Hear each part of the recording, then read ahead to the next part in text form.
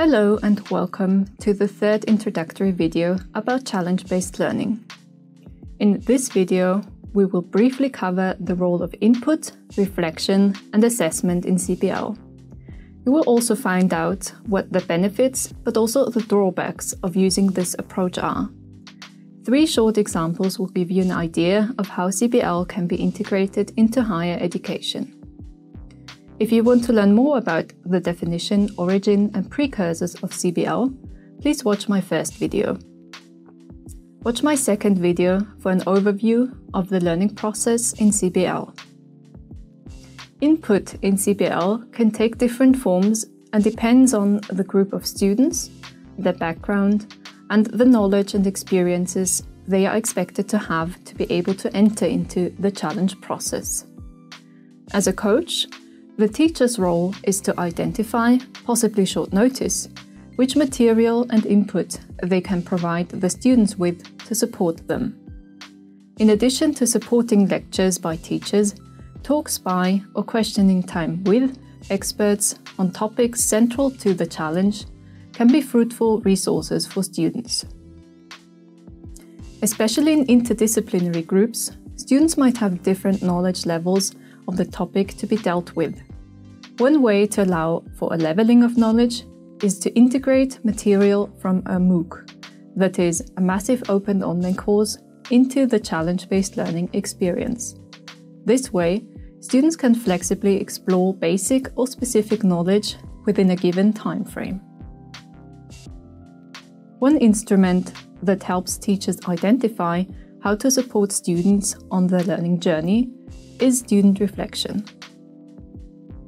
Reflection has a central role in CBL.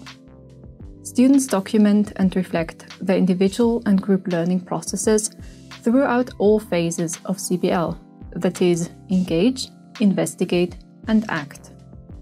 By documenting and reflecting individual learning, students can explore and deepen their understanding, evaluate their learning strategies, and see their progress. Reflection on group processes can help with communication and collaboration. For the teacher, both are important sources of insights into where the students are and how to support them on their learning journey. Reflection can at the same time serve as a means of assessment of learning. Let us take a look at the intended learning outcomes and assessment in CBL. By working on a challenge in teams, students can acquire both knowledge and competences. Students develop in-depth knowledge of the challenge and can develop disciplinary and transversal competences, such as collaboration, communication, problem-solving, or critical thinking.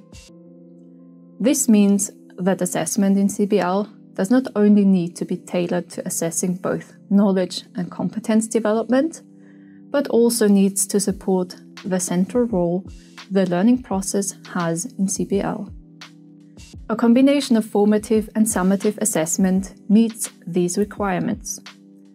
Formative assessment, that is, assessment for learning, supports the learning process, helps to see where the students are, and how to help them move on in their learning journey. Summative assessment, the assessment of learning, is used to assess the learning outcome, the solution to the challenge, and artifacts created by the students. Please watch Judita Witzkirdaitis videos for an in-depth discussion of assessment in CBL. Now that you have a first idea of what CBL entails, you might already have identified what the benefits and drawbacks of this approach to teaching and learning are. With transversal competences becoming increasingly important in the world of work, competence development is one of the benefits of CBL. An additional benefit is the participatory character of the approach and students' active role, which empowers them to take charge of their learning. CBL is also a meaningful approach for learning in interdisciplinary groups of students and in supradisciplinary programs, modules, and projects. If stakeholders are involved, the foundation for fruitful, long-lasting partnerships can be laid. Even though challenge-based learning is a promising approach, it also has its drawbacks. the role of the teacher is a demanding one and requires flexibility in the course design and guidance. The more choice the learners are allowed, the more flexible the teacher has to be. In terms of resources, establishing collaborations with or involving stakeholders from outside the university can be challenging. As with other active methods, there's also the risk that, quote, engagement can be mistaken for learning, unquote, which is why formative assessment and the reflection as well as documentation of learning is crucial within CBL. Last but not least, let us look at examples of how CBL can be integrated into higher education. In this setting, CBL can function as the underlying teaching and learning approach of a course, but also be integrated on the level of a degree program, a whole university, or into projects run by several higher education institutions together. On the level of a university course, an example is my own course on artificial intelligence at the University of Graz.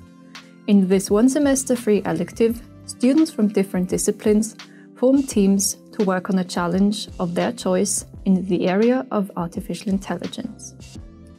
The Technologico de Monterrey is an example of a university which has adopted and adapted CBL into its educational model Tech 21. In the course of their studies, students from different fields of studies work together on a challenge for a week, called an iWeek, or over the course of a semester in an iSemester. The Arcus University Alliance, an alliance between 9 European universities as of February 2022, is an example of CBL integrated into a supra-university project. In Arcus, challenge-based learning is practiced in the form of a collaborative program. Within this program, students from the partner universities come together to work on 21st century challenges, such as climate change or diversity.